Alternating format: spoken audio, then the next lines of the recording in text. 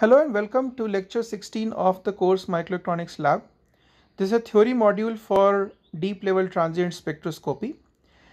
To begin with, we'll give you a brief introduction of different type of defects and their sources. We'll talk about how these defects and traps lead to different kind of reliability concerns and how do we characterize all of them. Then we'll develop a brief understanding or quick understanding of the trap statistics.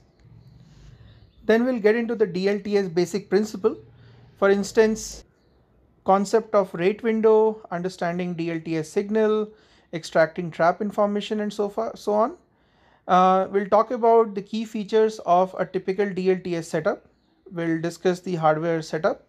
We'll describe that in detail. We'll describe measurement flow and the software capabilities of typical DLTS instruments.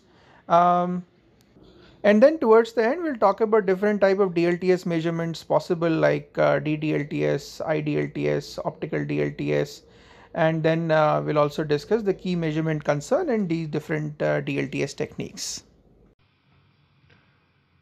Hello, I am Raju Shira Chaudhary and I welcome you to lecture number 16. In this lecture, we'll talk about theoretical aspects of a measurement technique used to detect defects and traps in a semiconductor material. This measurement technique is known as deep level transient spectroscopy. In this lecture presentation, we'll discuss the theory and the working principle of this measurement technique. This presentation is structured as follows. First, we'll introduce you to defects. We'll talk about various sources of defects, various types of defects, what parameters are used to identify a defect, and what would be the effect of the presence of defects in the semiconductor devices. Then we'll go on to understand how these defects or trap states interact with carriers in the semiconductor. For example, how electrons and holes are trapped or detrapped from these trap states, what are the rate of their capture and emission, what would be the effect of electrical bias on the trap population, and how we would measure these capture and emission processes in terms of some observable parameters, in this case capacitance, current, or charge transients. We will then learn how to understand capacitance transients and find out trap parameters such as emission times, etc. With an understanding of defects and their trap dynamics, we would then go on to understand the basics of the deep level transient spectroscopy measurement. So the key concept central to DLTS measurement is the concept of rate window. We'll try to understand what rate window is. We'll then understand how a DLTS signal is generated and what it means. We'll try to interpret a DLTS signal, and then from there we would like to learn how to extract various trap parameters from a DLTS measurement. Once we understand the basics of DLTS measurement, I'll walk you through the key features of the DLTS setup. That includes description of the experimental setup, the hardware part, the software capabilities, and the measurement flow involved. Once the basic DLTS setup is introduced to you, we'll cover the different types of DLTS measurements such as optical mode DLTS, current mode DLTS, etc.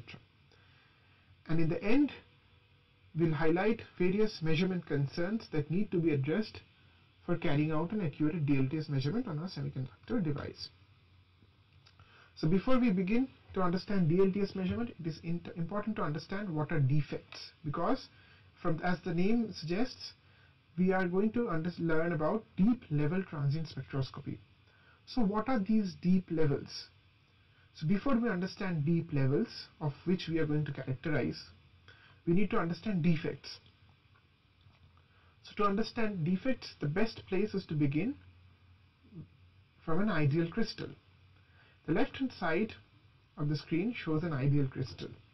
In the ideal crystal, which is infinite and periodic, this results in a clear band gap. That is, the electron inside this crystal will have properly defined bands, for example conduction band, valence band, wherein the electron can stay, and these two bands would be separated by a well-defined forbidden gap in which there would be no valid electronic states available. However, in reality, due to thermodynamics and other aspects of how you grow the crystal, there would be imperfections in the crystal. That is, there would be breaks in periodicity. You could have vacancies, that is where a lattice atom would be missing. You could have an extra atom present in a position where it shouldn't have been, such as self-interstitials. You could have a missing crystal plane which terminates abruptly, such as dislocations. You could have presence of impurities in the crystal, which would cluster out to form impurity clusters, substitutional impurities, and interstitials. All these non-uniformities in the crystal, they lead to break of periodicity. When there is a break in the periodicity, there would be the presence of states in the electronic states in the forbidden gap. For example, if you look at this figure, in an ideal crystal you would just have the conduction band, you would have the valence band. But the moment you incorporate these vacancies, interstitials, dislocations, grain boundaries, and other sources of defects, which leads to dangling bonds and unsatisfied bonds in the crystal, you would have energy states in the forbidden gap. So this is the forbidden gap, and you can see there are certain energy states that have emerged from the fact that the crystal is finite, because any practical crystal would be finite, and there would always be imperfections no matter how much you try to avoid them. So these two factors lead to the presence of trap states in the forbidden gap. Okay, there is another. So in a material, in a typical semiconductor material device, we would come across stacks of materials. For example, in this schematic I show there are this a heterostructure, kind of a heterostructure layer, where you see material A deposited over material B, which is deposited over material C. So some common sources of defects would be the surface states, where you would have unsatisfied bonds, the dangling bonds, and also the interface between material A and B, material B and C, which leads to disorder-induced defect states. So typically it is seen that at surfaces and interfaces you will have a continuum of states present in the forbidden gap. And typically in the bulk of a crystal you would see defect states with discrete energy levels.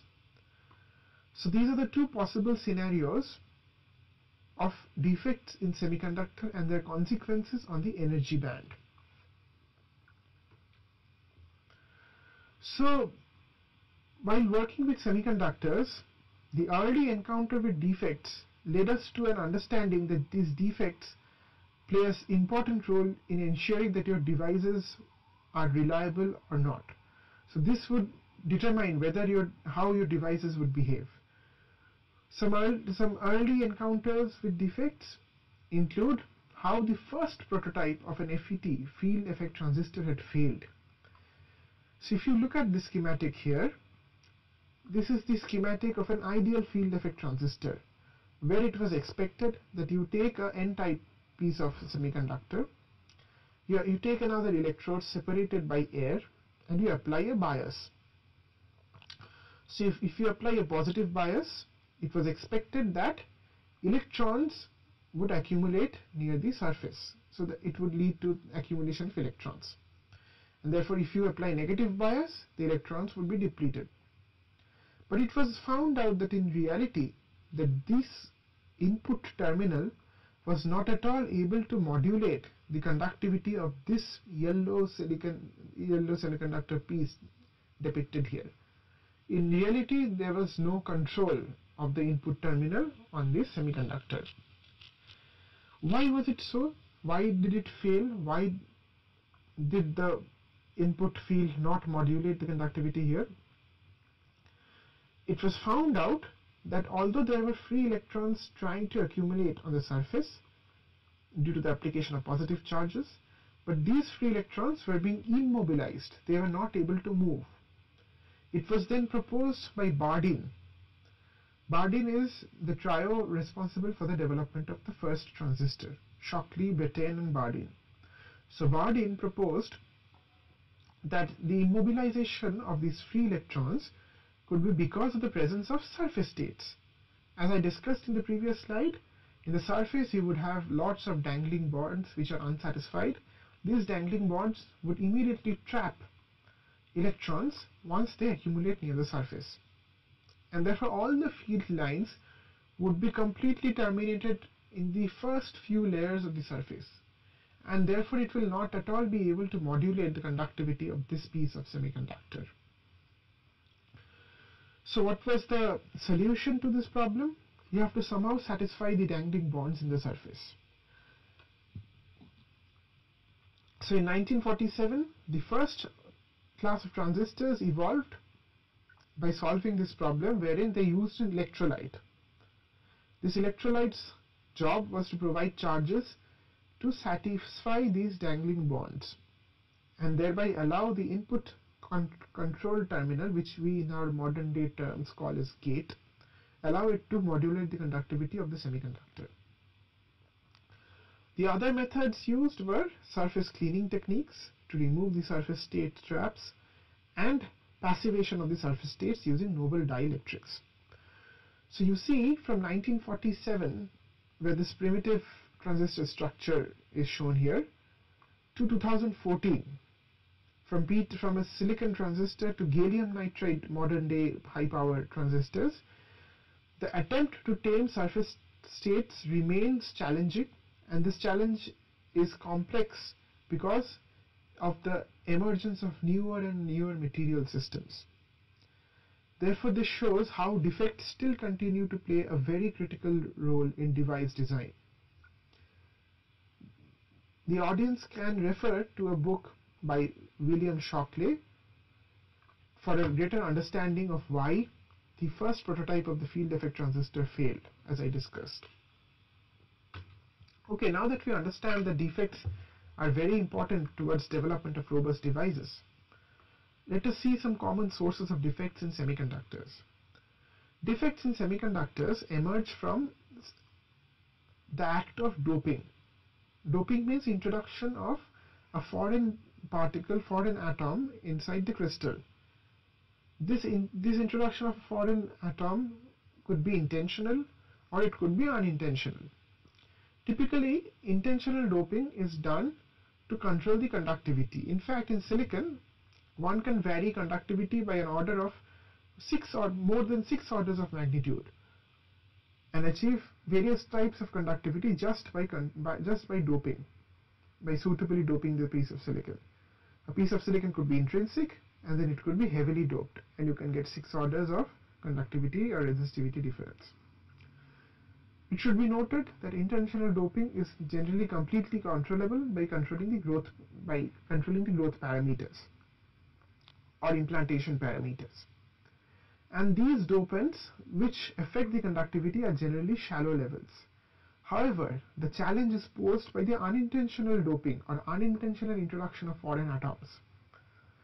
These are termed as impurities rather than dopants because they are introduced unintentionally during growth or various device processing steps. The very fact that they are unintentional, it leads to the fact that they are not controllable because you do not know from where they are getting incorporated. So these are mostly uncontrollable. And the most challenging part of unintentional impurities are that they may introduce deep levels in the semiconductor. So why do we still study defects? Are they still relevant? As I shown you in the earlier slides, that from 1947 to 2014 and till date as 2D materials are emerging, as newer material systems are emerging, defect analysis and understanding their effect on device degradation remains an open question. So in this slide I would highlight few electrical consequences in a device because of the presence of defect states. In one of our devices, in gallium nitride devices, in a very recent study, we saw that the moment one shines UV in our MOS, metal oxide semiconductor structure based on gallium nitride wide bandgap semiconductor, we saw that there was a strong shift in threshold voltage. So this ambient lighting condition dependent shift in the transfer characteristics of the transistor makes the transistor unreliable, and it shows that there must be some states. In this case, it was attributed to the presence of deep traps in the oxide semiconductor interface, which reacted to the shining of UV light. So this leads to a common problem called threshold voltage instability. Another major challenge is you design a transistor which is supposed to give a certain amount of current under saturated condition in on state. That is the maximum current handling capability of the transistor.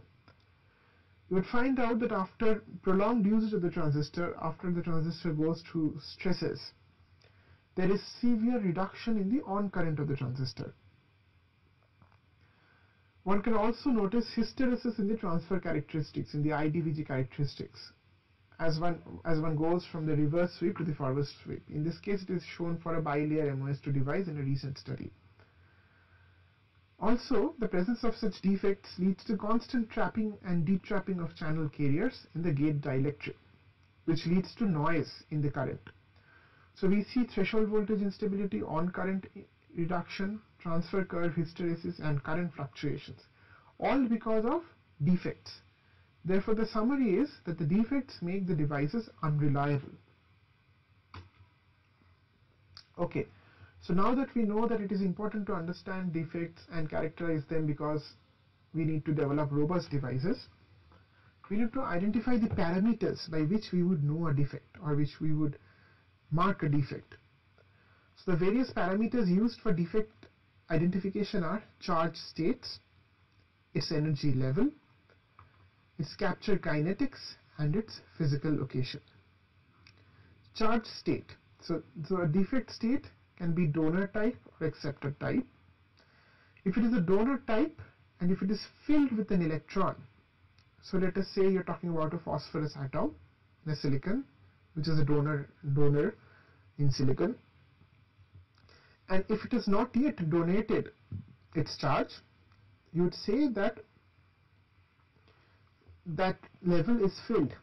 The level introduced by phosphorus in silicon is still filled with an electron, and the atom is neutral. The charge state is neutral. But the moment the electron is donated by phosphorus to the conduction band of silicon, that phosphorus acquires a positive charge. So donors which have excess electrons to be given, they are neutral when the electrons are already present, but the moment they donate those electrons and become empty, they acquire positive charge. Similarly, think about acceptors, for example boron in silicon. So typically the boron would have a space to accommodate an electron in its neutral condition. So in its neutral condition, when it is zero charge state, it is empty. But the moment it takes an electron from the silicon, it becomes negatively charged. So an acceptor is empty and its charge state is 0 when it is empty, and when the acceptor becomes filled by an electron, it becomes negatively charged.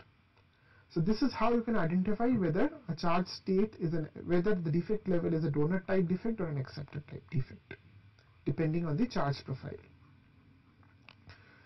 Now, depending on the energy level, a defect can be characterized as shallow defect and deep defects. Shallow defects are those defect levels which are present within the 3 kT range from the conduction or valence band. That is, room temperature, it would be around 72 milli-electron volts, of the order of that. If the energy level of the defect is deeper than this number, that is, if the energy level of the defect state, that is ET, is well separated from the conduction or valence band, then we would call it as a deep level defect. So by the way, in this deep level characterization, we are looking towards characterizing these deep level defects which generally do not respond to normal bias or stress conditions. Normal bias conditions for characterizing those defects. Okay, Now the third aspect of identifying a defect is its capture kinetics. So a defect is known by its capture cross section, that is its area of influence inside the material. It determines how efficiently those defects can capture or emit carriers that pass by the defect states. Okay, so in addition to these three parameters, we have another important aspect of a defect level, which is the physical location of the defect. It is important because if the defect is present at a certain region in the device, it would affect the device characteristics in one way. For example, if it is below the gate, it is more likely that the threshold voltage of the device would be significantly affected. Whereas if it is in a region, in the resistive or ohmic region, it would significantly affect the on resistance characteristics of the device. Therefore, the physical location of the defect level also plays a very, very important role. Okay, now that we have understood that a defect is known by its charge state, what are the factors that determine the charge state of a defect level? So if we consider the trap level as ET, then the trap level's charge state is determined whether the trap is filled or empty. Because if you remember the table discussed in the previous slide, a filled state would make the donors neutral and acceptors negatively charged, and empty states would make the donors positively charged and the acceptors neutral. Therefore, depending on whether the trap is filled or empty, its charge would be determined. What determines whether a trap would be filled or empty? It would be determined by the location of the Fermi level with respect to that of the trap level. Consider an interface between two materials, A and B, and as I had discussed, the interface would have traps present all along the forbidden gap from the conduction band to the valence band. From a theory known as disorder-induced gap state theory,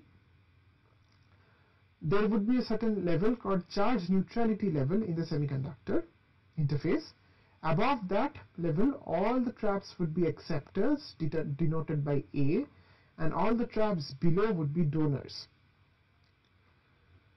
So there is a reason behind this which is beyond the scope of this lecture, but these are the acceptor states near the conduction band, and these are the donor states near the valence band, and these are the intrinsic defect levels which will be present in an interface arising out of the disorder of bonds at the interface. Okay, so let us assume three cases. When the Fermi level, shown by this line here marked as EF, is situated such a way that it covers half of the donor band. So this is the band of the levels of donors. Half of them are below the Fermi level. That means if an energy level is below the Fermi level, it would be filled by electrons. We know that if a donor is filled by electrons, then its charge state would be 0, right? The other half, which is above the Fermi level, these levels are empty. We know that if the donor states are empty, then it would be positively charged. What about the acceptor states? They are well above the Fermi level, right? The acceptor states are here and the Fermi level is here. So these would all be empty and they would contribute 0 charge. Therefore, what is the effective charge at the interface? The effective charge at the interface is positive charge. Now what happens when you apply a certain bias? So when you apply a certain bias, the surface potential would change in response to that bias, right? Because it has to sustain an electric field in response to the bias, which is marked by the band bending here. So let us say someone applies a positive bias at the surface, so the bands bend downwards. So the Fermi level now shifts higher relative to the states at the interface, right? The Fermi level is flat here, the bands have bent down. This is typically seen in a MOS structure, metal oxide semiconductor, where you apply a bias at the metal, and since there cannot be any sustained current from in the MOS structure, so the Fermi level would be flat, unaffected. Only the surface, there would be band bending near the surface, and so the Fermi level goes up as the band is going down. So a situation arises where there are lots of states below the Fermi level. In this case, the whole defect donor band, the D band, the band's donor states, they are all below the Fermi level, right? So they are all filled with electrons. So now some of the acceptor states are also below the Fermi level, and they are also filled with the electrons. So the donor states filled with electrons, they are neutral, right? Zero charge.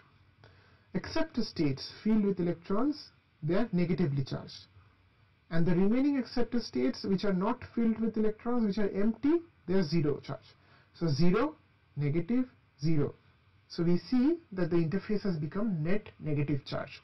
So the interface was initially positive charge, it has now become negative charge. Similarly, what happens when you apply a bias, a negative bias in the MOS structure? So the band bends upward. So now the bands have bent significantly upward, and most of the energy levels in the interface are above the Fermi level. So we see that the acceptor states are all above Fermi level and they are all empty. So an empty acceptor is zero charge. Most of the donor states are above the Fermi level. They are all empty. An empty donor state is positively charged. Okay, and so there are very few number of donor states which are below the Fermi level, which are filled. So these states are filled and all these states are empty. So the field would be zero charge. So you again get net positive charge in the interface. So one can notice how the net interface charge is a function of applied electric field. And it shows how the trap population can change by application of electric field, because the location of the Fermi level with respect to the trap level changes. Okay, now that we understand the charge state of traps, let us understand about trap carrier interaction. Because if you go back to the previous slide, right, we apply a bias such that the bands bend downwards. So the system requires that some levels would now have to be filled, which were initially empty. So how would the trap levels get filled up, or how would the trap levels empty?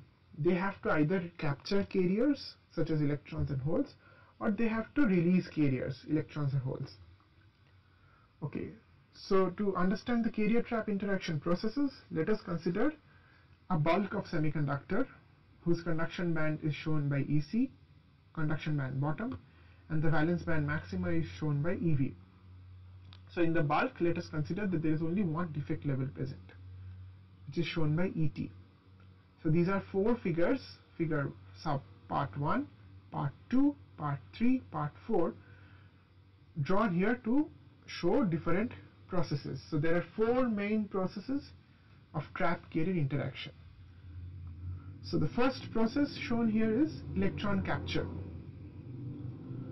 So these electrons in the conduction band can find an empty state. Empty state means where there is no electron, which would be thought of as vacant, in which an electron can reside but it's empty. So such a state can capture an electron from the reservoir of electrons. That is, these electrons can come from the conduction band, and this process is called electron capture. Okay, so once this electron is captured, this trap state becomes filled up. So just some notifications, so some notations that we will be following is, an empty state would be marked as PT, and a trap state where no electron is present, absence of electron is marked by PT. So the fraction of traps which are empty would be given by this number PT. The moment the electron is trapped, the trap state gets filled up, and we call it as NT. So now this electron can go back to the conduction band. So this is another process. So we saw about capture of electron from conduction band. We now see emission of electron from trap state to conduction band. Not only electrons interact, holes also would interact with these trap states. So let us say that an electron is filled in this trap state. A hole can be captured by this trap state, marked by this process, in which a hole jumps from valence band to this trap level. Okay, this is called hole capture. Similarly, a hole once captured can be emitted back to the valence band, which is called as hole emission. So emission of a trapped hole from the trap level to the valence band is equivalent to jumping of an electron from valence band to the trap level. Okay, these are equivalent processes, so this dashed arrow is shown here. So there are four processes: electron capture from conduction band to trap, emission of trapped electron from trap level to conduction band, capture of hole from valence band to trap, and emission of hole from trap level to the valence band. So all the phenomena of trap-carrier interaction would be a permutation and combination of these processes. So I'll highlight four common processes that take place, four common phenomena that take place, that is recombination. How do electrons and hole recombine in presence of traps? So you can see, for electrons and hole to recombine, they have to come together and annihilate. So we can see from these four processes, if process A is followed by process C, that is, if electron is captured first and then a hole is captured, that is process A followed by process C, then the electron hole pair annihilates at the trap level. This leads to recombination of the electrons and holes. There could be another process called generation. In generation, so generation means this trap level has to contribute an electron to the conduction band, and it has to contribute a hole to the valence band. So this trap level, by process B, can emit an electron, and by process D can emit a hole. So process B followed by D is generation of carriers. Okay, so a trap level can take part in generation and recombination. A trap level can also just take part in electron trapping or just hole trapping. How would just electron trapping happen? An electron trapping would mean an electron captured by process A and then emitted by process B.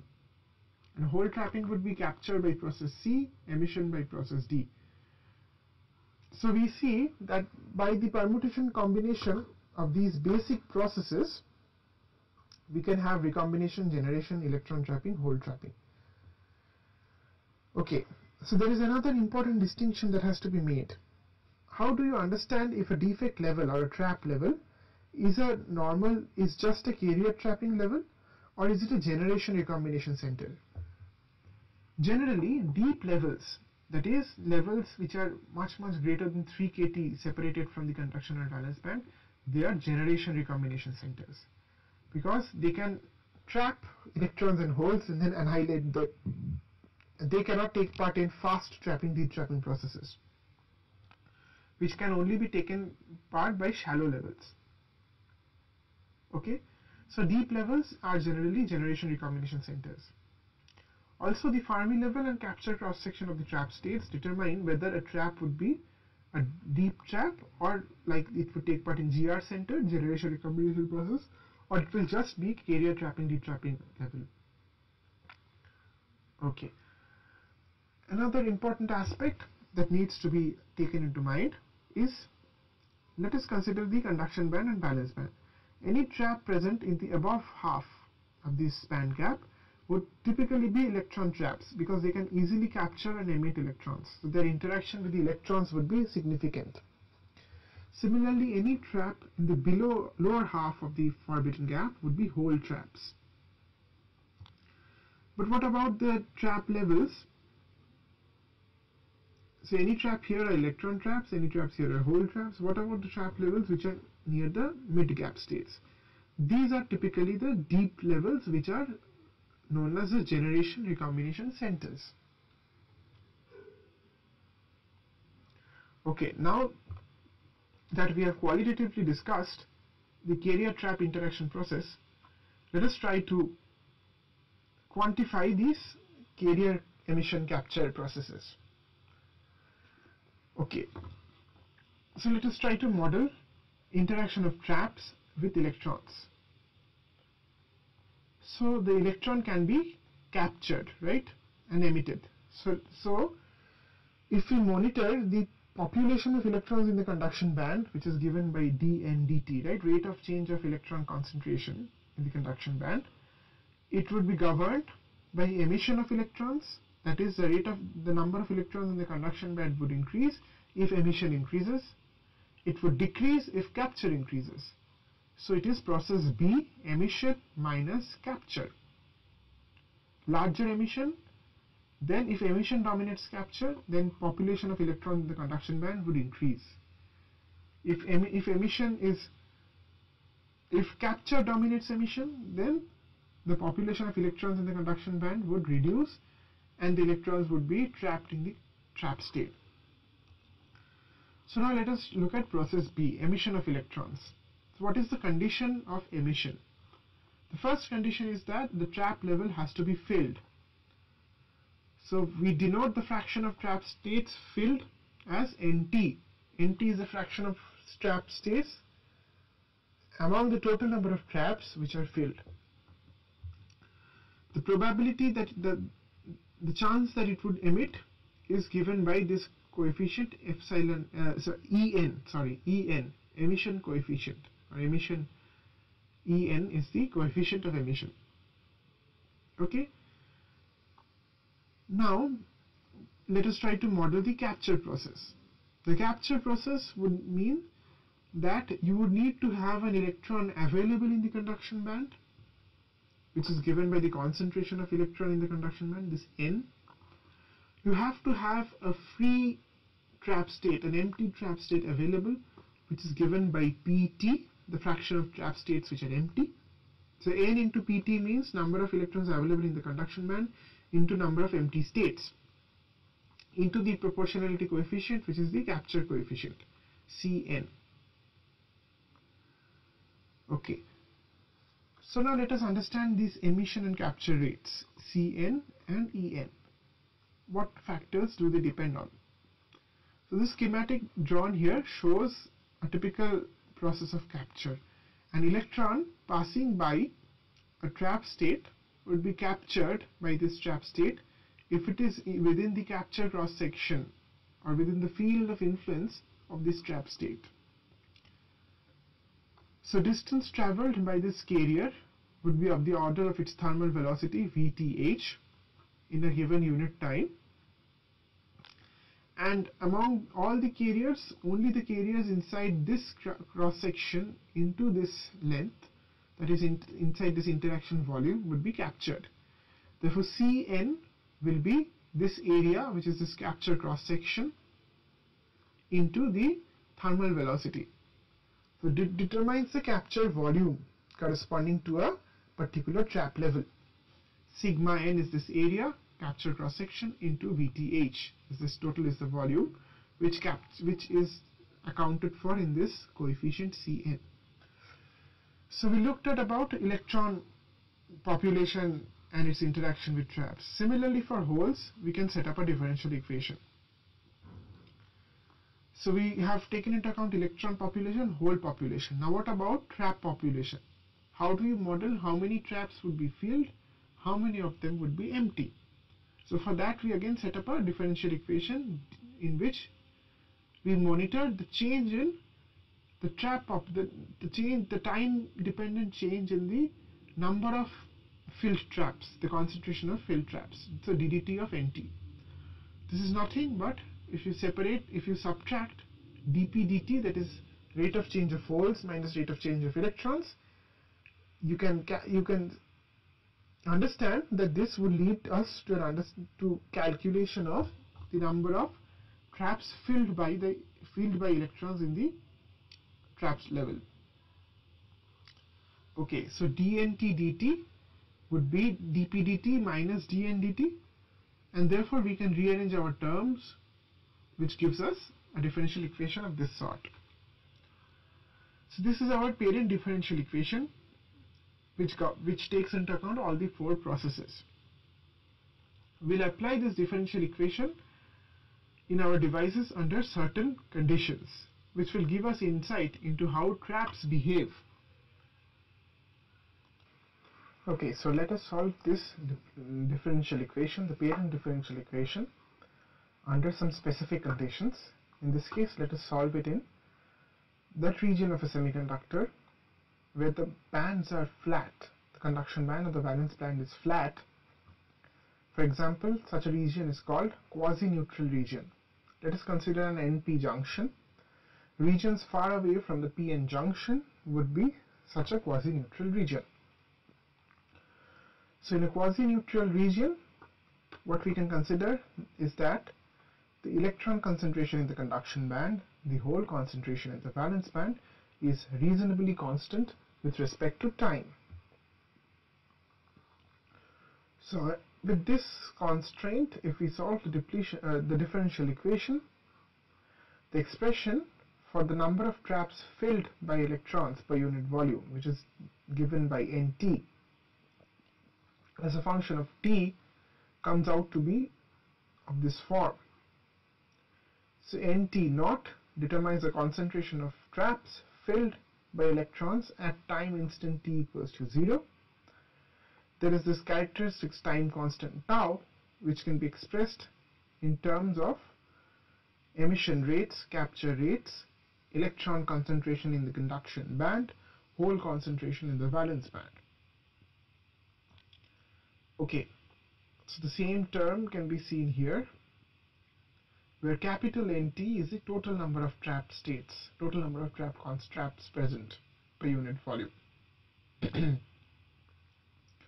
Okay, so what happens in steady state? So this expression shows the evolution of the trap population, but what happens in steady state, that is at a given condition, what happens if I allow the system to achieve steady state, that is if time approaches infinity. So the first term vanishes, the second term has two subterms, the last term, the exponential terms vanish, and we are left with this expression marked in red. Okay, so this expression relates Nt, that is number of traps filled by electrons, to the total number of traps. So small nt by capital NT is a fraction of trap states filled by electron. That is how many traps will be filled by electrons. So this expression shows that the number of traps filled by electrons will depend on the number of available electrons or number of available holes. Also, it depends on the capture rates and the emission rates. So carrier concentration and capture emission rates combined determines the number of trap states which will be filled by electrons. Okay, so in this derivation we assume that both N and P are constant, but they are of similar magnitude. That is, one does not dominate the other. Now let us consider a N-type semiconductor. So if it is an N-type semiconductor, then obviously P can be safely ignored with respect to N. So that same expression now turns out that we can ignore the terms Cp into P. Wherever you have this P hole concentration, this term can be ignored. So the expression becomes the following, wherein you see that the tau becomes only a function of En, Ep and N into Cn. So again, what happens in steady state is shown here. Again, the number of trap states filled by electrons in steady states is given by this expression. And since N is much higher, is a high value for an N-type semiconductor, so this expression becomes Nt is approximately equal to capital NT. What does this mean? That all traps will be filled with electrons. All the traps in an N-type semiconductor in a quasi-neutral region would be filled with electrons in equilibrium condition or in flat band condition. How can we visualize this, the thing which is predicted by this statistics? How do you visualize this? This visualization is shown in the right hand side here, bottom. You see we have marked conduction band, valence band, position of the Fermi level, position of the trap level, electrons which are available in the conduction band by virtue of the Fermi level being close to the conduction band because of n-type doping. And therefore there would be lots of electrons in the conduction band which can then come back to these trap states, okay, because the trap states will have to be filled. Why it has to be filled in steady state? Because the Fermi level is above the trap level, so EF is above ET, therefore these trap states cannot be empty. And since n number of electrons in the conduction band would be in any case higher than the trap concentration, so there would be large number of electrons and lesser number of traps, and all these traps would be successfully filled by the electrons from conduction band. So therefore in an n-type material, given that the Fermi level lies above the trap level and given sufficient availability of electrons in the conduction band, all the trap states would be filled by electrons, and therefore capture process would be dominating emission process in this setting. This is exactly what is predicted by the mathematics, where you see that small nt is approximately equals to capital NT. That is, all traps would be filled by electrons in this condition. Okay, now let us apply this understanding of trap statistics to a situation under bias condition. In the previous case we discussed quasi-neutral region where there is no effect of bias or field. So let us start with a very simple device structure, which is a Schottky contact. So we have taken a piece of n-type semiconductor, we have deposited a metal such that this junction is a Schottky junction, and therefore under zero bias there would be a built-in potential and there would be a finite depletion region corresponding to this contact. Okay, and there would then be a region beyond the depletion region, which would be the quasi-neutral region, where the electronic band structure would be, the bands would be flat, there would not be any electric field, all the electric field would be eaten up in the depletion region. We will now assume that there is only one type of trap present in this system, in this semiconductor. One type of traps, therefore there is only one level in the forbidden gap. Okay, now let us focus in the quasi-neutral region. The derivation in the previous slide predicted that in an n-type semiconductor in the quasi-neutral region under equilibrium would have all the traps filled with electrons. So you see this blue circles with black fillings indicating that all the traps are filled by electrons. This is again related by the band diagram shown in the right hand side, where the trap levels are well below the Fermi level and therefore these trap levels are filled by electrons.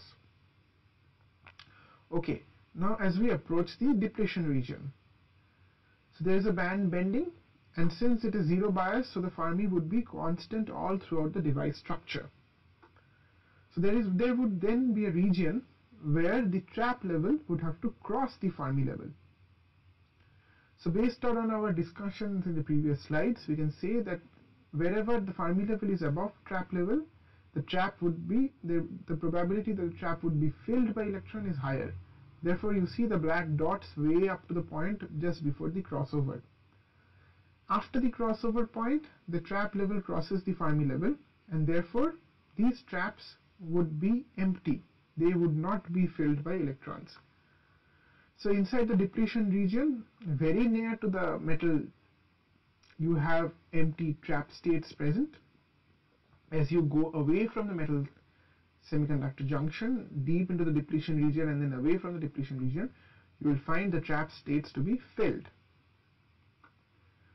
Okay, so this is under zero bias. Now what happens when I apply a reverse bias? Reverse bias means I apply a negative bias to the metal. This raises the bands higher up the energy level because of the rise in the electrostatic potential because of the negative bias. And what happens is that as these bands rise, there would be more and more number of energy, more and more levels, like this crossover would happen at a larger distance. So there would be more number of traps which would be above the Fermi level, which were initially filled, because you see the depletion region edge has shifted right. Therefore, it is expected that the crossover would also shift towards the right. So there would be a lot of traps which were initially below the Fermi level, which will find themselves above the Fermi level because of the extension of the depletion region. Okay, this happens instantaneously just after the bias. The depletion region immediately expands just after the bias to support the reverse bias. And so what supports this extension of depletion region again? So since this depletion region is extended, this will be supported by these plus immobile charges arising out of the donor levels, Nd+. So the Nd+ levels will support the depletion region. And this now depletion region will now cover large number of filled traps, because the quasi-neutral region had filled traps. Now this quasi-neutral region is encroached by the extended depletion region in order to support the immediate change in bias from 0 to reverse bias, right? Okay. So now from the band diagram we also saw that there would be large number of trap states which would find themselves above the Fermi level, right? ET goes above Fermi level, and it is expected that these trap states would then start to emit electrons. So although the depletion region is extended, these trap states which are filled at t equals to 0 plus immediately after switching, they will start to emit electrons, because this is what the ET minus EF arrangement demands. Okay, so these electrons will therefore find themselves in a situation where they would want to emit from these trap states. And therefore, as these electrons are emitting from the trap states, they are leaving behind empty trap states. And these empty trap states would mean an incremental increase in the positive charge in this region, right? If 2 electrons leave, then there is a delta increase of 2 positive charge in this region. So the depletion region required to sustain this reverse bias, right, minus V1, say you required 2 microns to sustain minus V1, given on the which is determined by the number of positive charges available per unit volume, right? That determines how much the depletion region would be extended. The moment these electrons start emitting from the trap states, the number of positive charges per unit volume would increase, because you now have positive charge coming not only from these immobile ions but also from the empty trap states. Given that the number of positive charges per unit volume increase because of the emission of electrons, the depletion region starts collapsing. It collapses to a certain point until a steady state is achieved. Okay, so now I briefly summarize this flow of what the effect of bias conditions. So under zero bias, if you have a certain depletion region, that increases immediately after switching to reverse bias. Under reverse bias, some of the filled trap states find themselves in a situation where they would emit electrons. So immediately after switching, the reverse bias is sustained, the depletion region is sustained by mainly the donor states. Say there are 4 donor charges, 4 Nd+. Now, when the electrons are emitted because of the band bending arrangement, Et minus Ef, you have, in addition to these Nd+ charges, you now have empty traps. So if 4 Nd+ was required to sustain this depletion region, Then now you have the same 4 positive charge, but now supplied from Nd plus and Pt, and therefore you would require a lower depletion region. The depletion region thickness has to reduce because the concentration of positive charge has increased. Okay, so how do you visualize this effect? So let us plot voltage versus time and number of the filled trap concentration versus time. So initially under zero bias, all the traps are filled, right, in this region. The moment you switch to reverse bias, there are lots of filled traps which would start emitting electrons. There are lots of filled traps which would start emitting electrons, and therefore the concentration of filled traps would drastically reduce. Exponential reduction would be observed with the characteristic time constant known as the emission time. So therefore this emission process can be studied, and its emission time can be extracted if we can monitor this decay. So how do we measure this change in the trap concentration? How do we measure this variation? There are multiple ways. So any measurement that detects change in charge species can monitor this curve. So you can use capacitance, you can use current, you can use charge. So for Schottky junction, the direct way would be, let us talk about capacitance. So we saw variation in the depletion region because of the variation in the filled trap concentration. So variation in depletion region due to Nt would be reflected directly in capacitance because the depletion region width directly controls capacitance. Let us see how. Under zero bias, the depletion region is less, the capacitance is at a high value. The moment you apply a reverse bias, the depletion region extends, right, to a large distance. So the depletion region immediately after switching is large. And then with time, as the traps emit electrons, the depletion region shrinks, and therefore the capacitance increases. Therefore you see the capacitance versus time graph post switching captures this information which we were looking for in order to extract the emission time constant. Okay, so we have two things.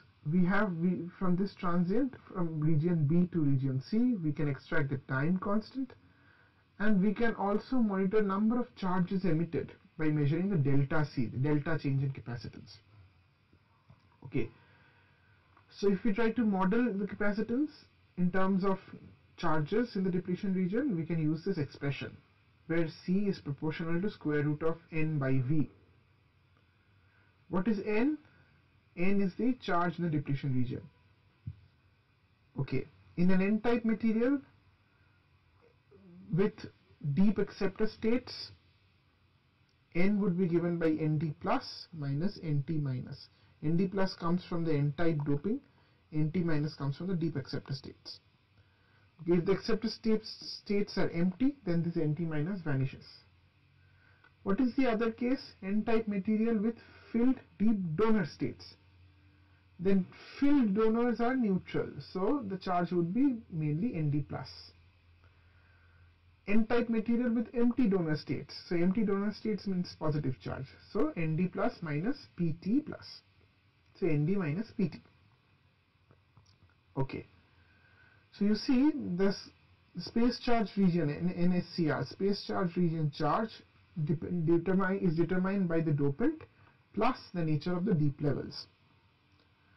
Okay, so this NSCR would therefore capture both Nd and small nt, both dopant information and trap information. Dopant is a constant. Given a device structure, device process, the dopant part would be constant. You would then be left with the time dependent trap population part, because the deep levels also contribute to the capacitance, right? So therefore the capacitance can be expressed in terms of deep level concentration, filled traps concentration, as this. Okay. So the goal of the previous slide was to show that the capacitance can be expressed as a function of both filled traps and empty traps. Okay. So we now understood the emission of majority carriers, that is emission of electrons in an n-type semiconductor. Okay, now we saw emission phase. Now what happens during capture? How would the capacitance transient be during the capture? Okay, so let us see what happens in the capture phase, right? So firstly, let's begin with the zero bias, just as we did for the emission phase studies. So in the capture phase, let's start from the zero bias. Then we switch the device to the reverse bias and keep the device in reverse bias such that for a given amount of time, such that the device achieves a steady state. So in our previous slide, what is meant by steady state is that there would be some amount of donor impurities and the depletion region will house empty positively charged traps, which is given by PT, right? So there would be ND plus and PT. Okay, so we have reached steady state in the reverse bias, so we have ND plus and we have PT. Okay, so now we switch back to the zero bias state. In the zero bias state, the moment you switch back, the change in bias demands shrinking of the depletion region, because you have gone from a negative bias to zero bias, that's a positive delta V. So the depletion region will have to shrink back. Okay, since we have lots of empty positive charges now residing in the quasi-neutral region because of the shrinking of the depletion region, so immediately after switching from negative to zero bias, there will be lots of empty charges in the quasi-neutral region, and our calculation have showed that in an n-type semiconductor in quasi-neutral region would mean that there cannot exist empty traps because the trap level is below the Fermi level. Right? In an n-type material, the trap level would be below the Fermi level given there is no band bending. So this is true in this region, and therefore these traps cannot remain empty, and they will have to capture the electrons which are quite abundant in this n-type quasi-neutral region. So the capture process starts taking place. Okay, so the moment the capture process starts taking place, the positive charge density per unit, the number of positive charges available per unit volume, which was a composition of ND plus and PT, so that reduces. So the contribution from the empty traps reduces because the traps are slowly getting filled up. They're getting filled up because they're capturing electrons. And therefore now the depletion region has to extend because you have lesser number of positive charges per unit volume. Okay, so the depletion region extends. Initially it was, say, a value A, it goes to a value A dashed, which is lesser than A, and then as the capture process happens and steady state is reached, A dash again approaches A. So it starts from A, it reduces to A dash, and then again goes back to A. So capacitance, what happens? Region number 3 is a region of very high capacitance, right? Because the depletion region has collapsed to a significantly lower value. So capacitance is quite high. Okay, so as you are attaining steady state, as the carriers are captured, the depletion region width increases from A dashed to A, right? This transition happens, the depletion width increases. What does that mean to capacitance? If depletion width increases, then capacitance reduces. The capacitance reduces and achieves a steady state. Okay, and then again if you go back to reverse bias, then again you have this emission phase. So from reverse bias to zero bias, we have this capture phase. From zero bias to reverse bias, you have the emission phase. Why is this discussion important? because now we have an understanding that we can monitor capacitance versus time to study capture as well as emission from traps, and therefore from there we can extract trap concentration and as well as the capture and emission rates. Okay. So now we see that capacitance transient is the key to understanding or extracting trap parameters. So what is the goal? We have to probe capture and emission characteristics of deep levels in, say, an N-type semiconductor using capacitance transients. So in this slide I prepared a table where we'll write down the trap processes and what does that mean for capacitance transients if the trap is a majority carrier trap, or if it is a minority carrier trap. So we'll discuss emission process with both majority minority carrier types. We'll also discuss capture process with both majority and minority carriers. Okay, so emission majority carrier we have discussed. What is that regime? When we are switching from zero bias to reverse bias. Capture majority carrier we have discussed just in the previous slide, where we are going from reverse bias to zero bias. So emission means zero bias to reverse bias, capture means reverse bias to zero bias. In emission we saw the capacitance increases, right? Capacitance drops to a very low value and then increases. For capture of majority carriers, capacitance decreases, right? Okay. What is the device structure and how do you probe it? You can design a Schottky junction and you can probe majority carriers. But what about the interaction of minority carriers? For example, in an N-type semiconductor, you have traps and you have studied how electrons interact with these traps by studying Schottky junction. That is the first point and the third point. You want to study how holes would interact with the same trap level. So you have to make an arrangement of injecting holes, right?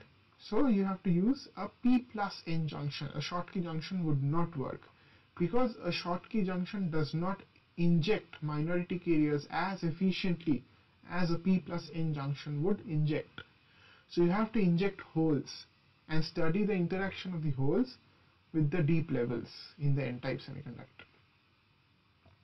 So accordingly you have to pulse from forward bias to reverse bias to study emission of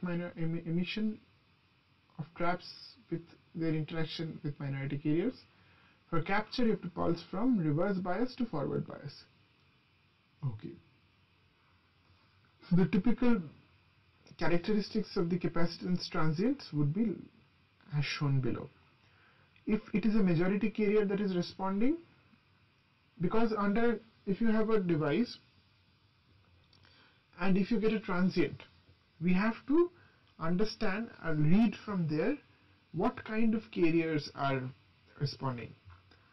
So if you see, as you go from zero to reverse bias, that is when you are studying the emission processes, if you are going from forward bias to reverse bias, if you see a capacitance transient which goes down and then again bounces back, then it means that there are majority carriers involved. However, if you see the capacitance is like this, the dotted graph, that means that the minority carrier is involved, because for minority carriers we expect that the capacitance versus time would be a decreasing trend. How do you understand that for minority carriers the capacitance versus time would be decreasing trend? You have to repeat these. You can think through this by understanding how the charges would change if minority carriers are being trapped. Okay, so that will tell you why for majority carriers capacitance versus time will behave in the opposite manner if with respect to that when minority carriers are interacting. Okay, so from the shape of the characteristics, or from the value of delta CE, that is delta C at C0 versus C steady state, the delta C value, the sign will help us identify if majority carriers are interacting or minority carriers are interacting. Okay, also from this transient you can always extract the emission times. For majority carriers it would give us the solid line would give us the emission rate of electrons. For minority carriers the dotted line would give emission rate for holes. Okay. Okay, so using the parent differential equation, how can we find out the emission time? The capacitance transients post switching from reverse bias to zero bias or forward bias to reverse bias, we found out that the capacitance transient carries an information about both the amount of change in charges, that carries the information about the trap concentration, and it carries the information about the time constants. So we try to establish a relationship between the trap time constant tau and other trap parameters. So in order to do that, in this slide the derivation for the relationship between tau and other parameters is shown here. So we begin by setting the equilibrium condition. We assume that there is an equilibrium condition in the semiconductor, which implies that the number of electrons emitted from a trap to the conduction band is equal or is balanced by the number of electrons captured from conduction band to traps. Because we know that in equilibrium there should be balance of all the opposing processes. This means that the d and dt would be 0 because there is no change in the electron population in the conduction band. So if we set d and dt equals to 0, then generation minus recombination is equals to 0. Therefore the emission term must balance the capture term. And since it is in equilibrium, so all the subscripts have the 0 present in them. So from here, by replacing N0 with all the other semiconductor parameters such as intrinsic carrier concentration, Fermi level, intrinsic level, temperature, trap energy level, trap concentration, if we plug in these numbers and do some rearrangement, then we come to a relationship of this form: En0 is equals to Cn0 into N1. Okay, so this shows that there is a relationship between the emission rate and the capture rate. Okay, so this expression, although derived under equilibrium condition, can be extended to steady state condition with minimum errors.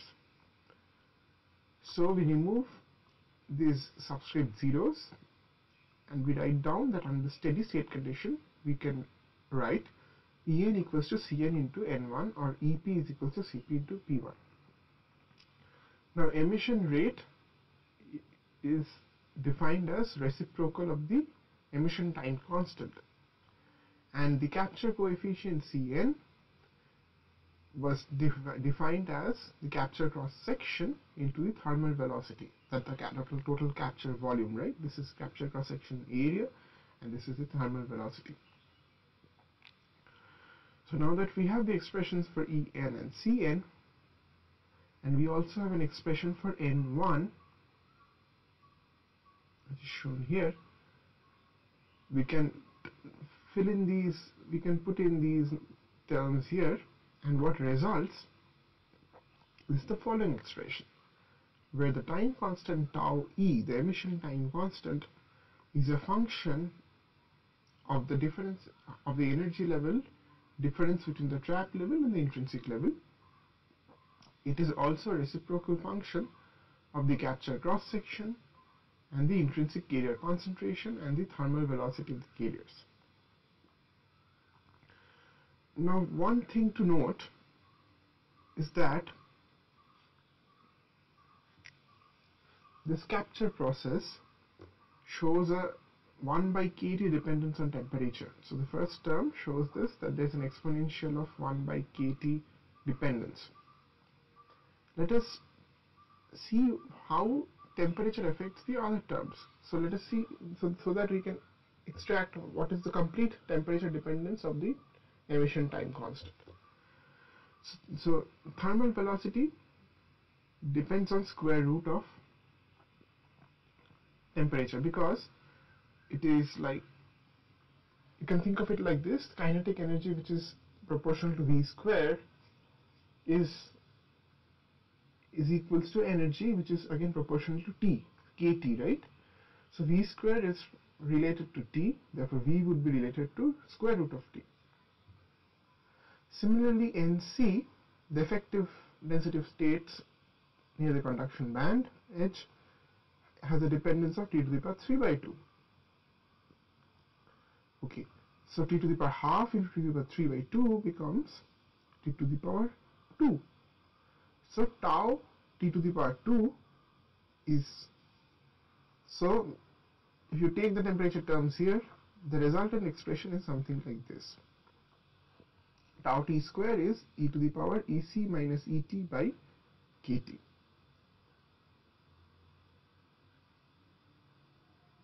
Okay.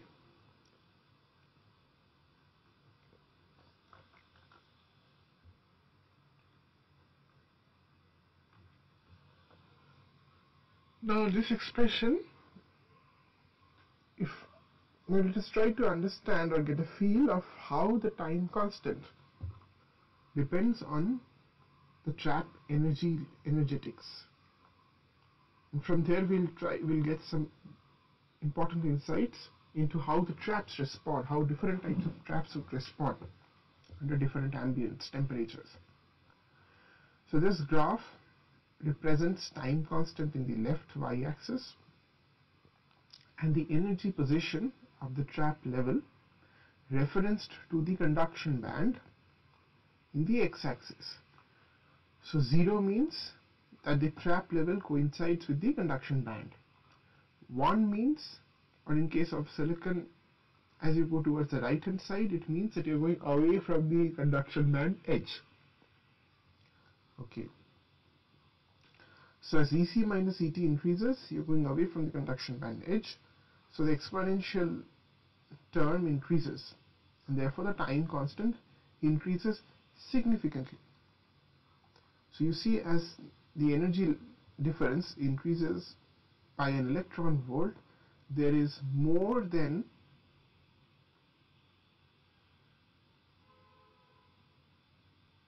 (16 orders) difference in the time constant, emission time constant, right? Okay, so again in the energy scale, let us relate this to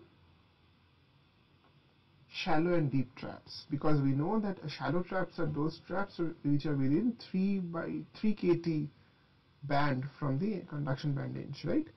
So from 0 to 0.1, that is 100 milli electron volts, this range we can assume to be the location for shallow traps, because they are very close to the conduction band edge. Beyond that, the traps would be termed as deep traps. Why are then deep traps dangerous? Because you see that the time constant of a deep trap, say let us assume room temperature, so let's say it's 300 Kelvin, like, right, the last line, 300 Kelvin in room temperature. The deep traps would have time constants in the range of, say, 10 to the power minus.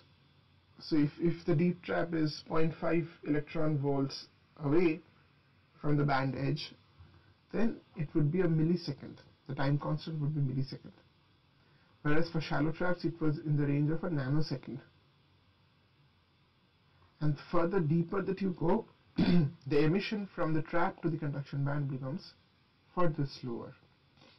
And the time can become very high, say 1 electron volts away from the conduction band edge, and you will take 10 to the power 5 seconds for the electrons to emit from conduction band to the from the trap states to the conduction band. 10⁵ seconds for carrier emission. This is under room temperature without any excitation. It would be greater than 24 hours. That means an electron, if trapped, will take more than 24 hours to get detrapped or to get emitted from the trap state. But then we saw from the expression that tau is a strong function of temperature. Let us see how strong is the function. So this here we see 5 slopes, right? This is obtained by varying temperature T. So one notices that let us fix a particular curve here. Let us fix that our trap state is at around 0.65 electron volts. So our focus would then be this vertical line. This trap state would then show an emission of 0.1 seconds at around 300 Kelvin, right? Now as we slowly reduce temperature, we see that this emission time increases. As I go from say 300 Kelvin to 250 Kelvin, the time constant changes from 0.1 seconds to 10 seconds. So there is 2 orders of increase. And from 250 Kelvin as we go to 200 Kelvin, from 10 seconds it goes to 10,000 seconds. Or 10⁵ seconds. So if the temperature is varied by 100 Kelvin, the time constant varies by more than 6 orders. 6 orders variation in time constant. The time constant significantly increases. The emission becomes much slower as temperature reduces. If you increase emission, if you increase temperature, the emission becomes faster. Okay. So using this graph carries a hint. It highlights the problem of deep traps. It also carries a hint of studying deep traps. What is the problem of deep traps? The problem of deep traps is that if you have to measure the deep trap characteristics, what do you have to do? If you go back to our Schottky structure description, if you want to measure deep trap characteristics, you would want the traps to capture electrons and then emit back, right? If you're going from A to B and then from B to C, you would want to observe the emission of electrons. But if you're doing this experiment in room temperature, and if the trap present in your system is deep, say more than 0.5 electron volts or so, then your capacitance transient will not show any change, because you will not have any significant amount of emission happening, because emission requires energy, right?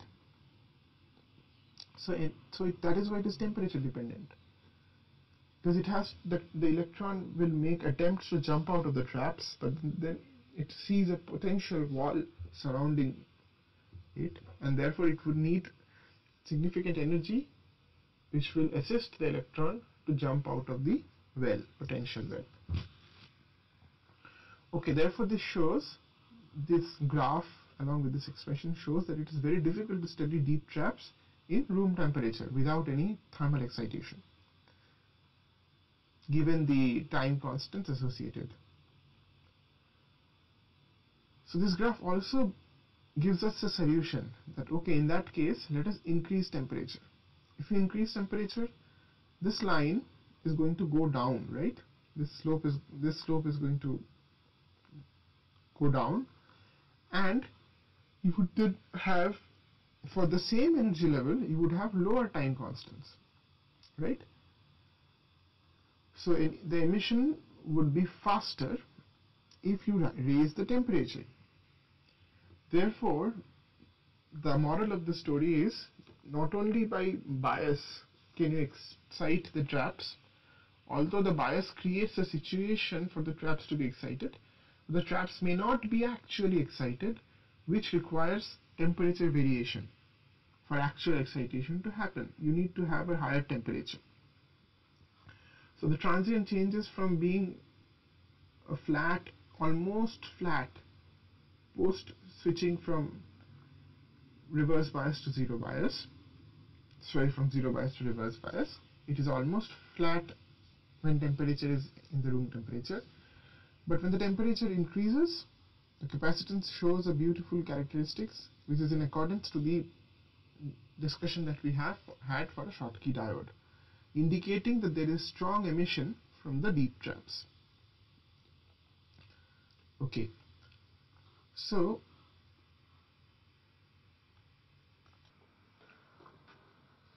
from this concept of temperature dependence of the emission time constant and its effect on the capacitance transients, a very important concept central to the deep level transient spectroscopy measurements emerges out. So this concept is the concept of the rate window. Let us again plot capacitance transient as a device Schottky diode goes from zero bias to reverse bias, and we plot this for various temperatures. We plot it from a very low temperature to that in a very high temperature. So on the very low temperature we will expect very minimum emission happening. So the capacitance transient is almost flat. Although switching has happened, the depletion region has increased, but it is no more able to collapse back because emission is not happening. Now as I slowly increase temperature, the emission picks up, the emission rate increases, and you see a slope coming in the capacitance transient. As the temperature increases further, this slope becomes prominent, so there's a rising part in the capacitance transient. This becomes very prominent at a point, and it keeps on increasing, and the emission becomes extremely fast at very high temperatures. The emission becomes very, very fast. Okay, so one method would be, so what is the purpose of this exercise? That you have these capacitance transients and you fit these transients, right? You fit all these transients, you get a time constant tau 1, tau 2, tau 3, tau 4, tau 5, tau 6, tau 7, tau 8 at temperatures T1, T2, T3, T8, right? You can do exponential fits and extract the time constants. If you go back to the previous slide, you can then have a plot of tau with temperature, and from that plot you can get an Arrhenius plot, right? Because if you make ln tau t square, this is EC minus ET by KT. So log of this and 1 by KT would give a straight line, and from that slope you can extract the energetic location of this trap, and from the intercept of that line you can get the information about capture cross section. So that is our goal. Our goal is to find out information about traps. Among information, what do you mean by information? You mean you have to find out the trap time constants, you have to find out energetic location, its capture cross section, and the trap concentration. This is what we want to find out. So one method would be that you do transient fit for each of the transients at different temperatures. The other method to get the same Arrhenius plot, that is to extract tau at different temperatures. The other method is that you define two lines at two time instants. You did not deal with the whole transient. You did not deal with the whole transient during data processing. What you do, you take two time instants at T1 and T2 and calculate CT1 minus CT2. So this window between these two yellow lines is called the rate window. and you calculate delta C as the change of capacitance between two time instants. It can be shown that delta C, so we had derived capacitance, time dependence of capacitance in a few slides earlier and related it to various trap parameters. From there, if we find out delta C as CT1 minus CT2, we find that for a given window, the tau detectable, that is the maximum change that can be detected, happens when the tau is of this form. So what we have done is, we first found out delta C as CT1 minus CT2, okay, and then you do a derivative with respect to this variable tau e and set it to 0, and so this would give us an expression for the tau e max that can be detected by this rate window. What does that mean? That this rate window will give you a signal whenever it detects. This rate window will give you a signal or a peak whenever it detects a time constant of this value of T2 minus T1 by ln T2 by T1. So if you have to detect another time constant, say you detect tau 1 by selecting a pair of time samples. If you change the time samples, this window will detect for you another time constant. Okay, so this is how this signal is generated. This signal shows when does delta C peak, or when there is a significant change in delta C, and what is the temperature. So for this rate window, you detect a tau E at a temperature T1. So you see, you do the same. So the result of this exercise is same as that of the fitting process, fitting each and every curve and then getting tau and tau versus T.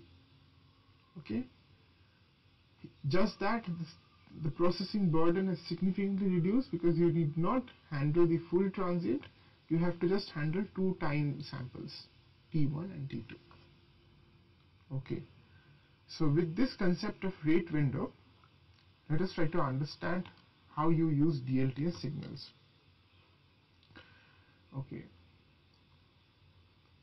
so first of all, you set a defining rate window, right? You set a value of T1 and T2. What you input is set of capacitance transients at different temperatures. This is what you will do in the experiment. This is what DLTS experiment will do. It will calculate set of capacitances at different temperatures. You have a rate window defined. So what will the rate window do? It will collect capacitance samples at T1 and T2, and it will calculate delta C. And then from delta C, you will get delta C max at the point where maximum change happens, right?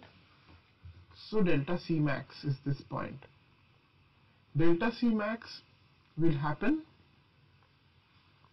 at a temperature T1. That means that it has detected, if you are getting delta C max, that means this machine, this algorithm has detected a time constant of the value of T2 minus T1 by ln T2 by T1. So whenever this box detects a time constant of this value, it will show a maxima in the delta C, because this is the signal that indicates the change of capacitance. Okay, so this is how you detect the time constant, by defining the rate window. Now what is the next step? You find out the temperature at which this peak has happened. So you have a pair of T1, you have a value of T1, T2, let us say which is A, B. You have detected one time constant at a particular temperature T1. Now if you want to detect another time constant, you vary the value of t1 comma t2 from a to another value, right? So the moment you change the rate window, you are looking for a different time constant. You're trying to detect a different time constant given by this formula. So you detect the different time constant. Let us say you detect this at a different temperature T2. So tau 1 was detected at T1, tau 1 was detected at T1, tau 2 was detected at T2, tau 3 was detected at T3. Like that, you prepare a table for tau and T. What is the result? Let us focus on first peak, one peak at a time. So the result is that you can then plot ln tau t square versus 1 by t. Remember this expression for emission time versus temperature? In this expression, if you take natural log of tau t square and if you plot it versus 1 by t, you get a slope of EC minus of EC minus ET by k. From the slope, therefore, you can get the energetics of the trap. The trap will give you the location, the slope will give you the location of the trap with reference with respect to the conduction band. The intercepts will give you the information of the capture cross section. Okay. Now this signal can have multiple peaks at different temperatures.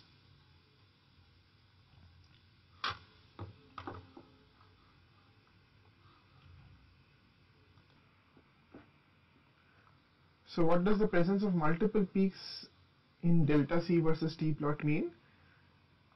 That there are multiple energy levels involved. There are multiple traps involved. Because this response can correspond to one trap, right? So if you deal with one trap, then you get one peak. And all the peaks would be around this peak.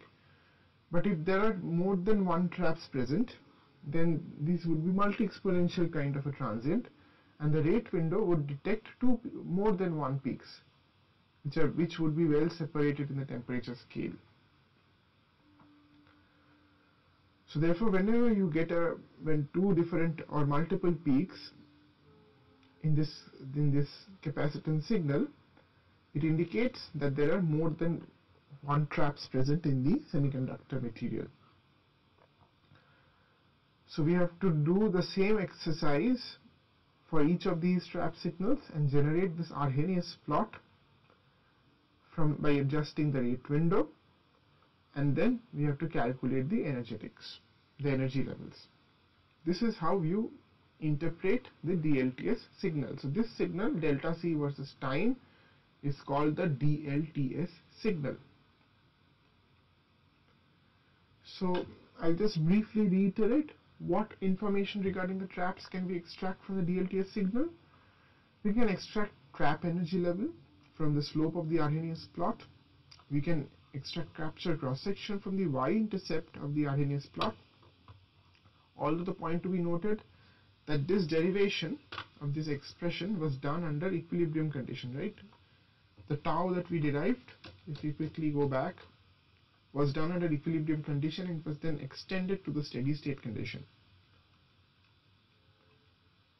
But reverse bias diodes have, the problem is that in the reverse bias diode, the region in which we are looking for the emissions to happen have very high electric fields, and they may be far away from equilibrium condition, and therefore these derivations may not completely accurately predict the value of the capture cross section calculated from this method. Although it can be used for comparison, but the absolute numbers may not be correct. The third point is trap concentration. You can have energy level, capture cross section, and then trap concentration. As I had reiterated multiple times while discussing the capacitance transients, the change in capacitance, for example, if you look at this transient, right hand side, so the change delta C, right, calculated at this state versus calculated at a steady state, shows the amount of charges that have emitted. This delta C is an indicator of how many traps have emitted, right? And therefore this can be expressed in such a way that it gives a value of the trap concentration. And so the relation typically used is this, where you measure delta C max for a given rate window. You can find out NT by ND, that is, for a given donor concentration, what is the trap concentration in the system. So for typical DLTS systems, the minimal measurable NT by ND is, NT is 10 to the power 4 to 10 to the power 5 times lower than the donor doping level.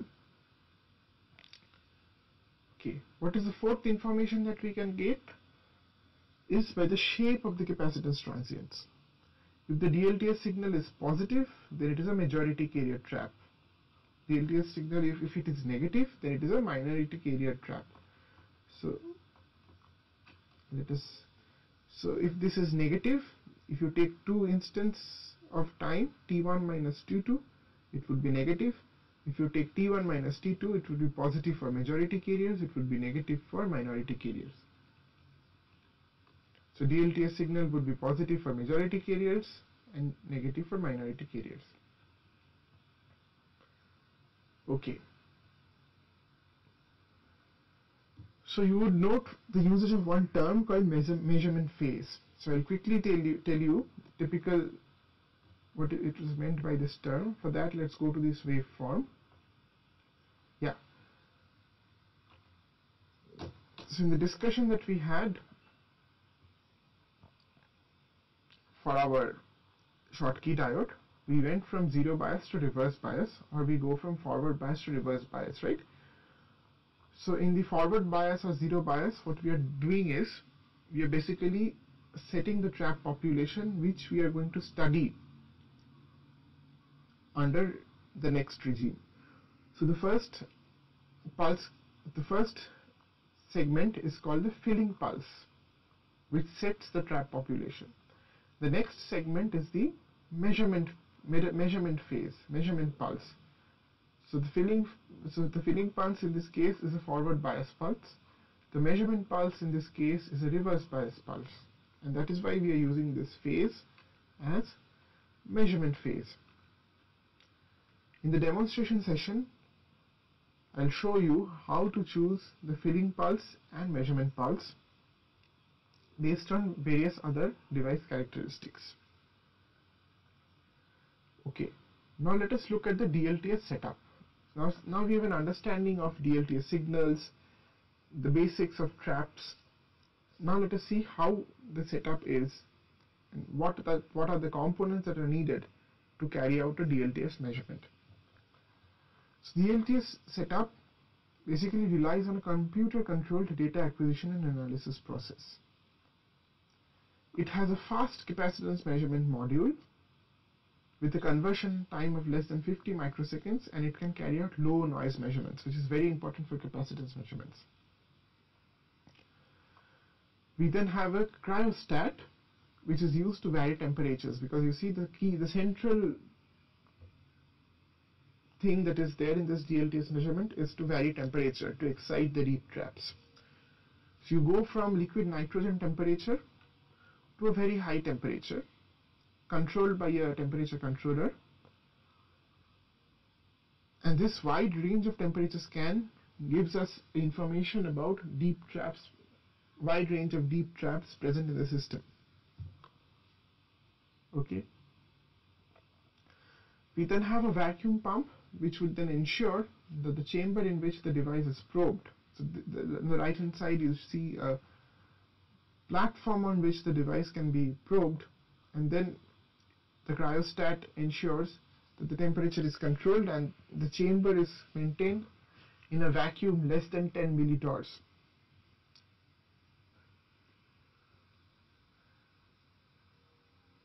So with an overview of the DLTS setup, let us look at the steps of DLTS measurements. Although please note that this would be demonstrated clearly in the demonstration slide. Here I will just give you a brief overview. First is sample preparation. Typically we use Schottky contact or PN junction depending on whether you want to study minority carrier interaction or majority carrier interaction. On-wafer samples can be probed using the probe positioners provided in the system. You can also probe packaged wafers by directly plugging in connections from the output leads.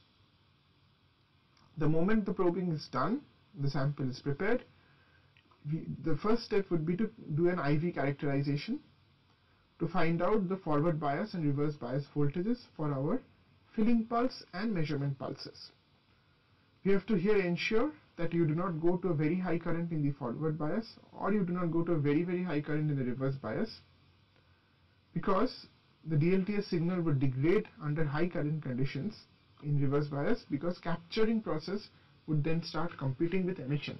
Our goal was to observe emission, but if capture starts competing with emission, then it would lead us to wrong conclusions.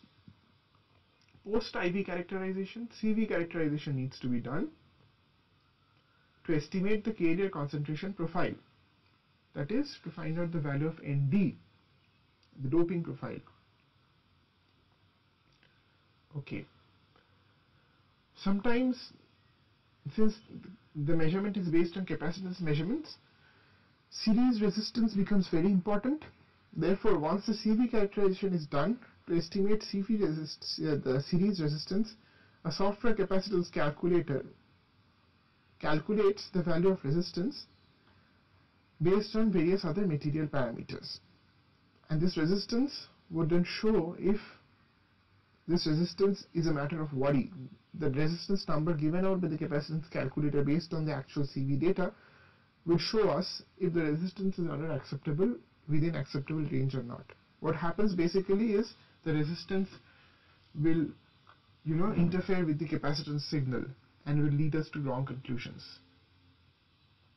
So once IV-CV characterization is done, we load the sample into the cryo chamber shown here, and we start our temperature scanning process. Typical temperature range accessed is from the liquid nitrogen temperature of 77 Kelvin to temperatures as high as 600 Kelvin.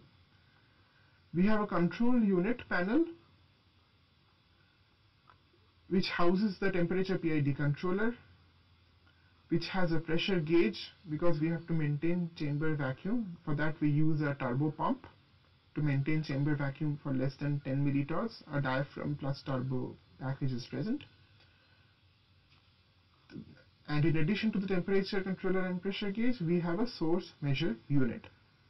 The source measure unit supplies the pulses, the reverse bias, forward bias pulses to the diode, and it also measures the fast capacitance transients.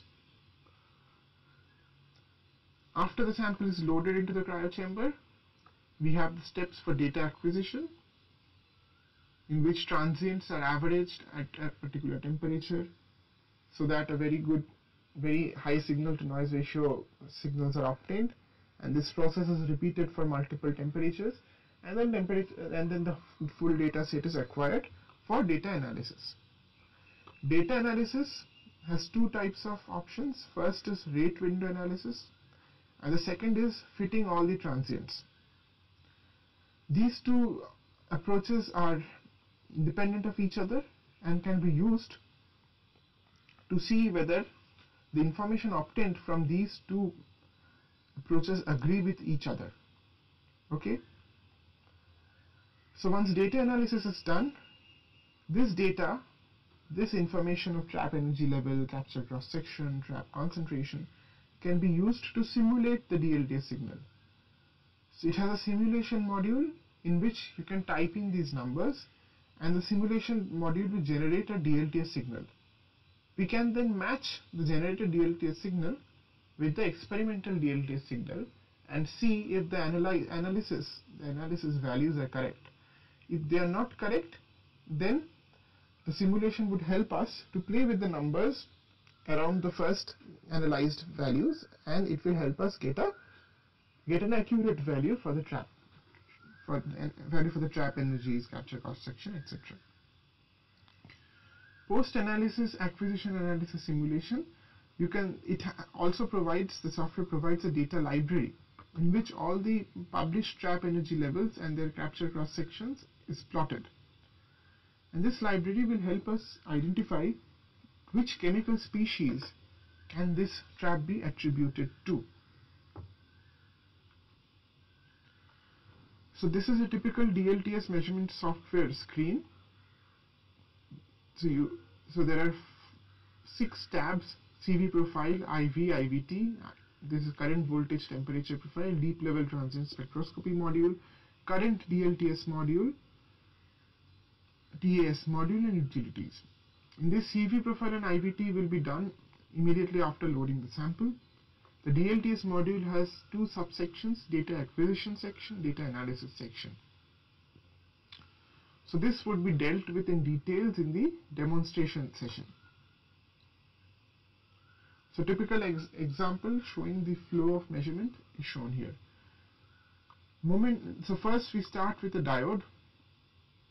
We do a complete scan from reverse bias to forward bias to identify the maximum reverse bias voltage such that the leakage is less than 10 microamps to ensure that the capture does not compete with emission. We then do a CV measurement to find out bias versus depletion width. Why is this important? Because we have to modulate the depletion width in order to read traps in that particular region. If you remember the discussion in the Schottky diodes, understanding their behavior once you switch from reverse bias, zero bias to reverse bias.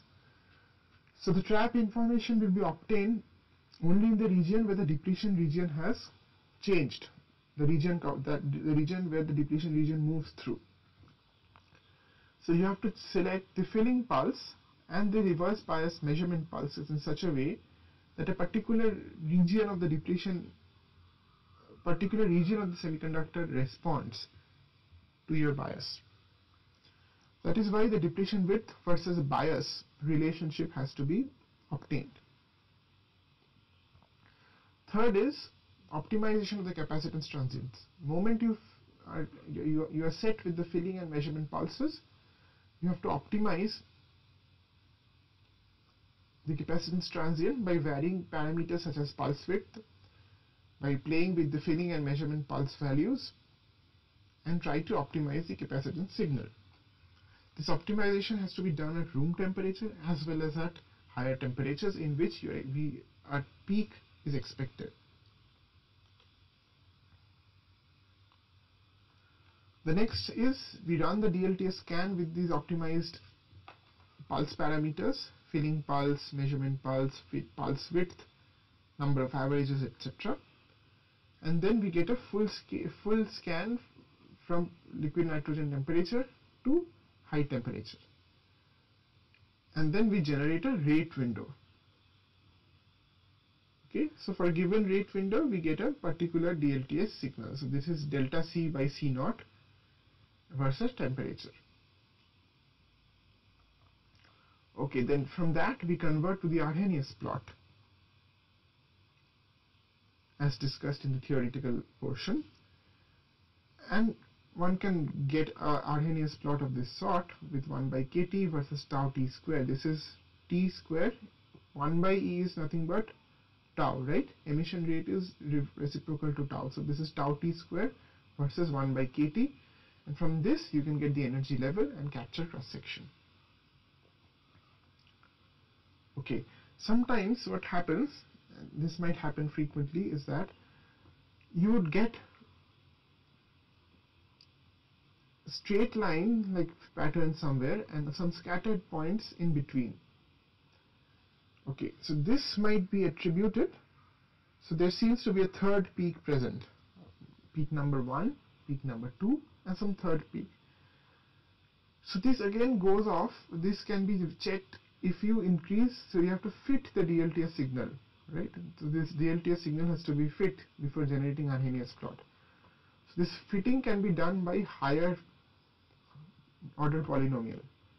So one has to check, if you increase the order of the polynomial, does the scatter goes off and it becomes a straight line. Indeed, for this sample data, if the polynomial fitting order increases, one notices that this vanishes, this scatter vanishes, and it becomes a straight line like feature. So there are indeed 3 traps present in the system. So how do you verify these numbers okay, so you found out 3 traps just by changing the polynomial order. Now how do you verify that yeah, indeed these 3 traps are present? So as I said, that there is a simulation module. You have to plug in these energy levels, capture cross sections resulting from each of these Arrhenius lines, give it to this software, and this software will simulate the DLTS signal. If the simulated DLTS signal overlaps with the experimental DLTS signal, that means indeed there are 3 traps present in the system. Okay, so let us quickly summarize the DLTS measurement flow. The first step is to choose the proper feeling and measurement pulse parameters based on the IVCV characterization.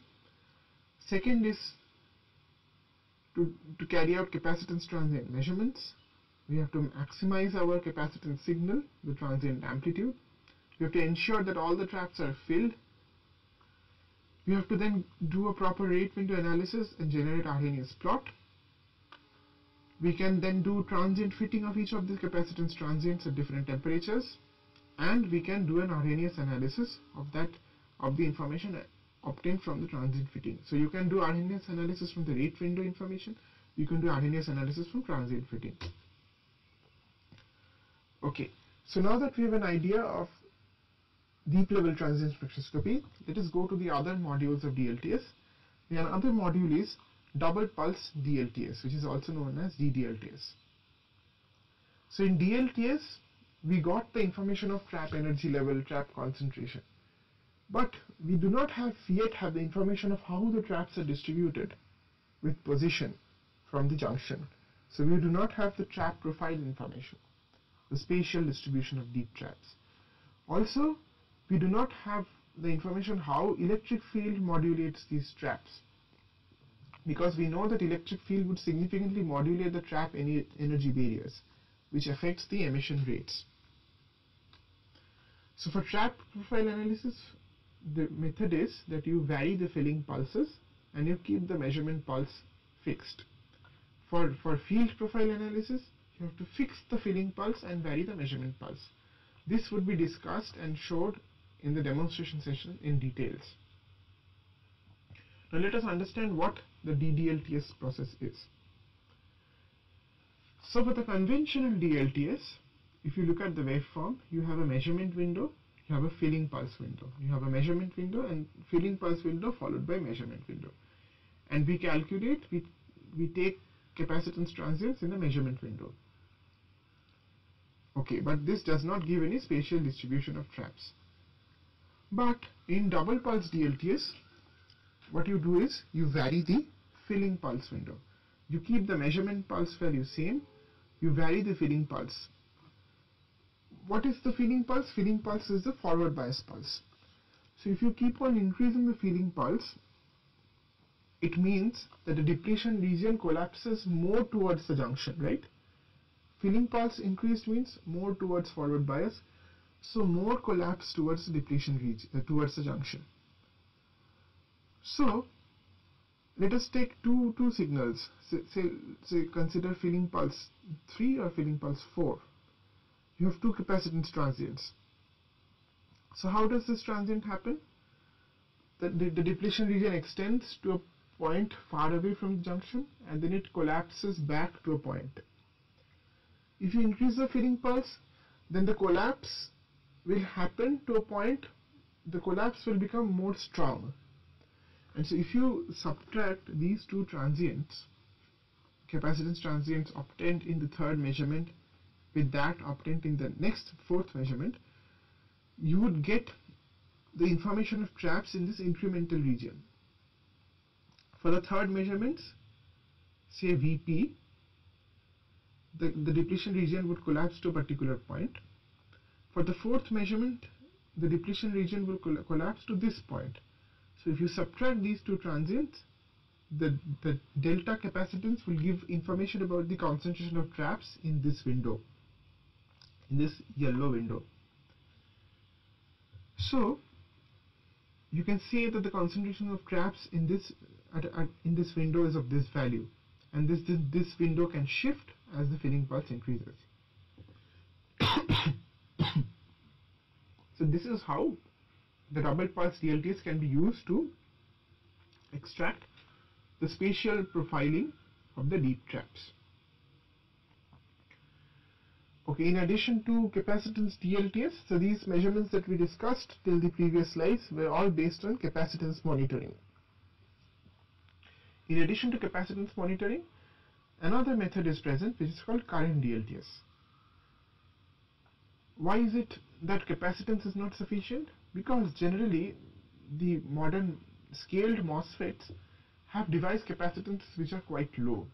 And if the capacitance is quite low, then the capacitance meter will have hard time in measuring the capacitances, and it would not be a very good signal. So we need to monitor drain current in that case.